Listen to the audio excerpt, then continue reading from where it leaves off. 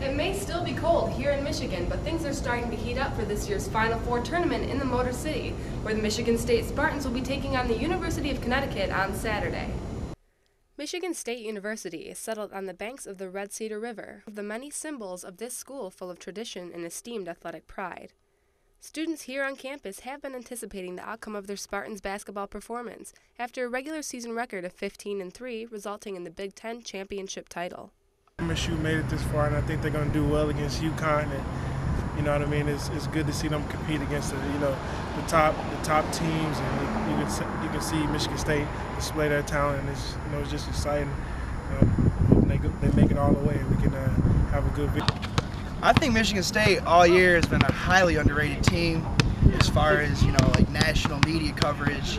I think now we're still not even getting it, the full effect of what we should be getting, but I think they're starting to prove themselves, and I guess this is the time to really show everyone exactly what we are about. And I think they played great all year, and I think all the depth they have is really starting to show off, and in the tournament time, that's when it counts. So. This year's Final Four may be the first time played on home soil, but Coach Tom Izzo and his Spartans are certainly familiar with victory, with this season marking their 6th appearance at the tournament since 2000.